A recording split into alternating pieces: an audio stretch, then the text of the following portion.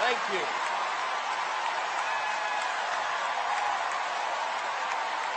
Thank you. Thank you.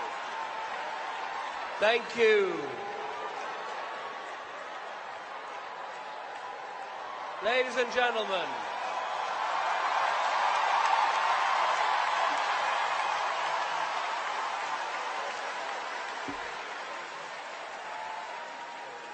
I want to thank you, Pastor Agu, and I'd like to thank Pastor Adeboye too. Thank you, Daddy Gio.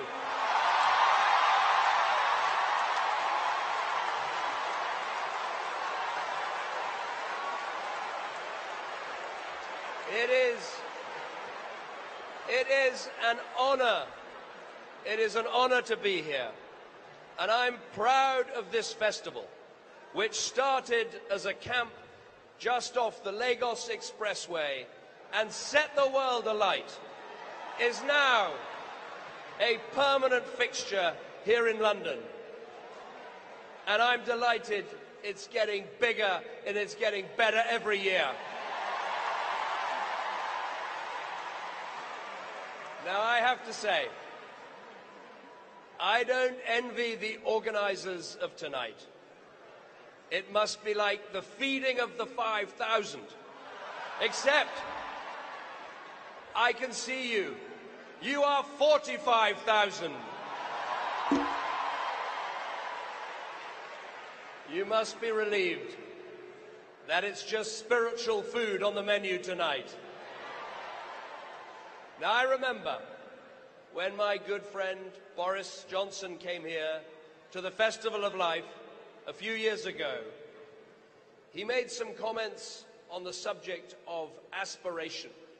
He said he believed in aspiration, and he looked out into this huge crowd, and he said he knew someone would be out there who would follow in his footsteps, someone who would one day become mayor of this great city of London. Well, I would go further. I believe in aspiration. I believe the only limit to someone's potential is their own ambition and talent. And I look out into this crowd and I can see someone who will hold my role and become Prime Minister of this great country.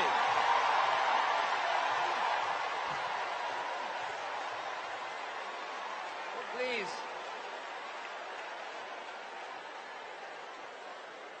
I just hope you can hold off for a while just yet. Now, for me tonight is about one thing. It's about family. You're here with your own family, parents and children, siblings and cousins, aunts and uncles. And you're united with your spiritual family, old friends, dear friends, people you've known for many years. And together we are all part of one family. As Jesus said with his arms outstretched to his disciples, "Here are my mother and my brothers, for whoever does the will of my Father in heaven is my brother, my sister, and my mother."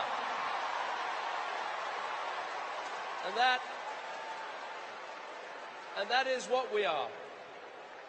As God's children, we are all one big family. Now, when I was a child, I had a very specific image of what a church was.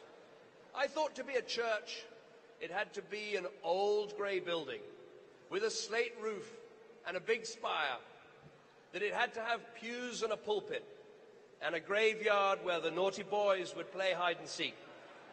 But I was wrong, and you proved that. You proved that church is people. Church is a family.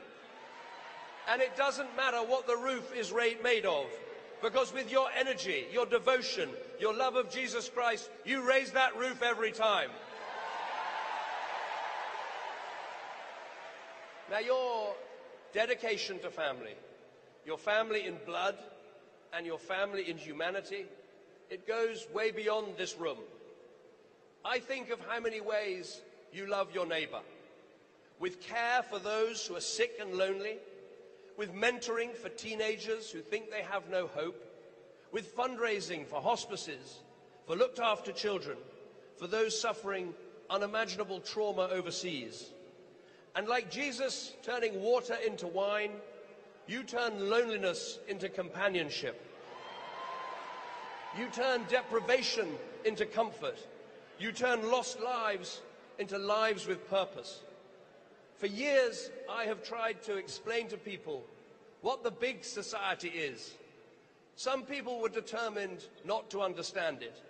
Well, I should have brought them here to the Festival of Life, because this is the big society in action, and it's as vibrant and as loud and as powerful as ever. Now, just think how great our country, Britain, could be if we built on that, if we had an even bigger big society, where even more people shared your family values, values of prudence, of hard work, of looking out for those who fall on hard times.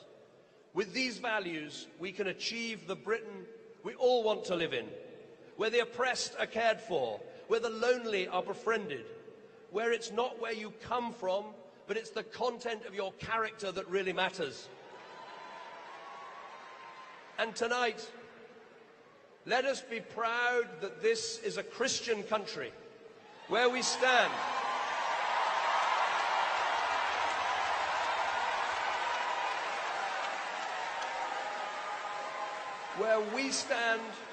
for the freedom to practice your faith, and where we stand up for Christians and all those who are persecuted anywhere in our world. They are family too. A year ago this week, 276 Nigerian schoolgirls were cruelly snatched by Boko Haram. I am a father of 2 young daughters, Florence and Nancy, and I have an understanding of what it's like to lose a child in tragic circumstances. So my prayer tonight, like yours, is that those girls will be found soon and there will be peace in Nigeria.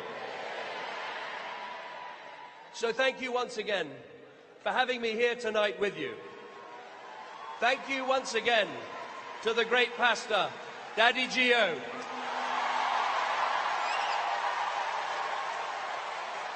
Thank you.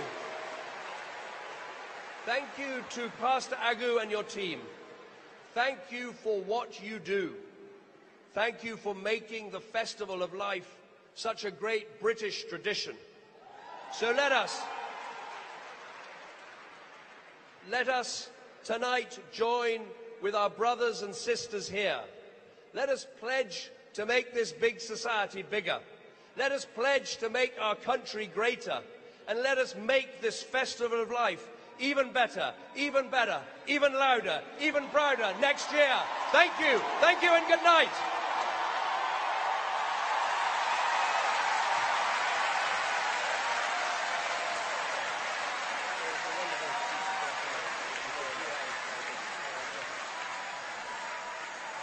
Now, we are a praying community, and it would be totally unlike us to have the Prime Minister here without saying a prayer for him. And I'm going to invite our spiritual father, Daddy Gio, as we fondly call him, to come and say a prayer for the Prime Minister.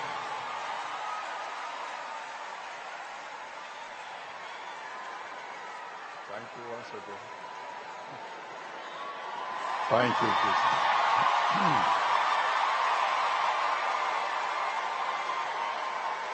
Amen. Will you please stretch your hands to our Prime Minister and together pray that the Almighty God will give him wisdom, the wisdom of Solomon. God will give him the courage of David, so that in his days and in our days, Great Britain will be great again. Go ahead, let's pray. Let's pray together. Pray that God will grant him divine wisdom and courage and strength and special anointing from heaven,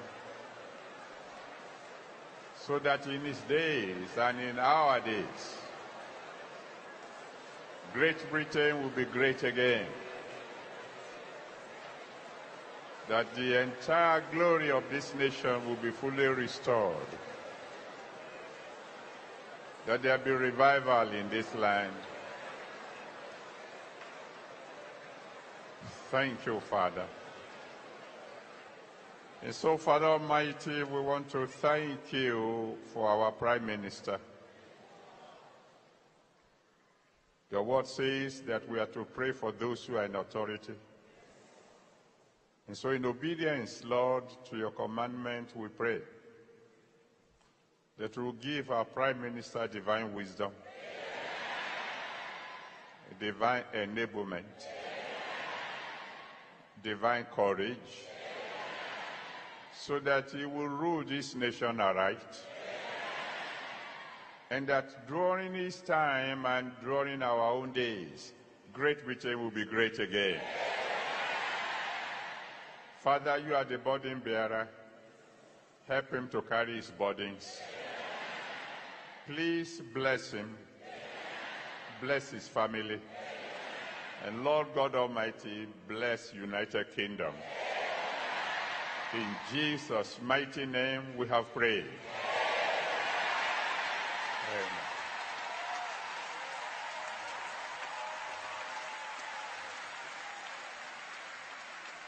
Go on, let's appreciate our Prime Minister, the Right Honorable David Cameron.